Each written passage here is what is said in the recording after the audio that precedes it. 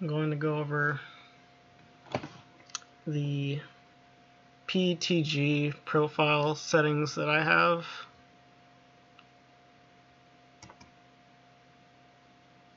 This is typical. I have mine on low purge. I made a video on this.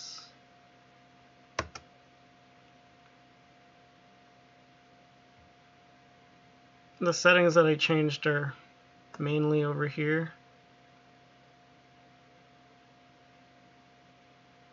I'm using the Energetics PEI plate. It works best at 69.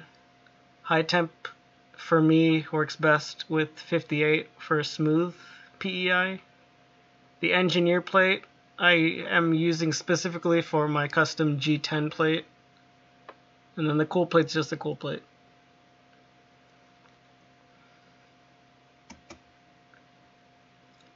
For my general speed, these are my settings that I'm currently using.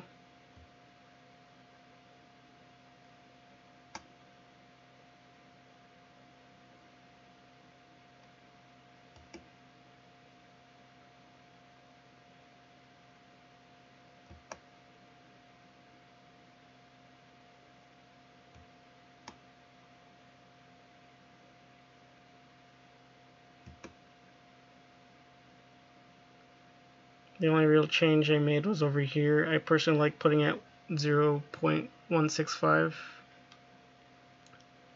It gives a nice surface for supports while being also easy to remove for the most part.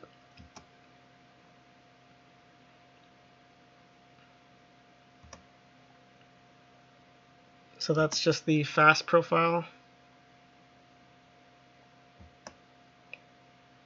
And this one is the similar to minifigs. I just call it keychains because I'm mostly making keychains with this profile, but this is basically a minifigure profile.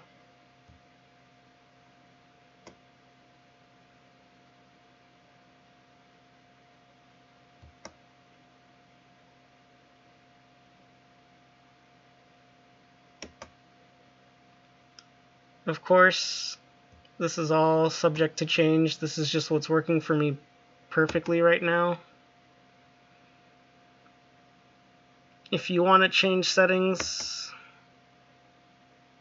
you can use this as a basis. You can build off of whatever settings that I have. And that's pretty much it.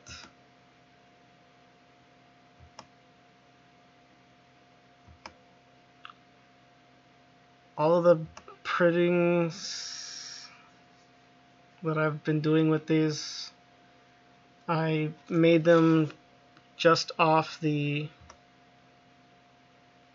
original standard,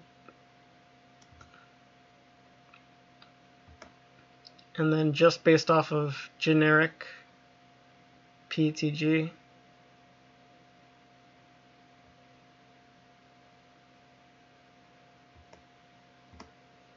I just changed, obviously the speeds.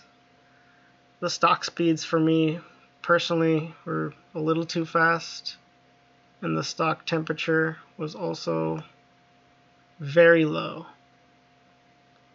It could not keep up. So for it to be able to print fast,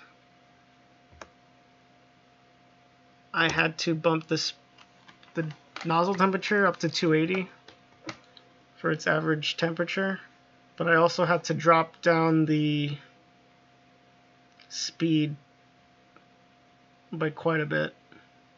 It still gets me fast prints compared to my old Anycubic X5 or Anycubic i3 Mega. When I would make small keychains, it would take an hour per keychain. Now each keychain takes about,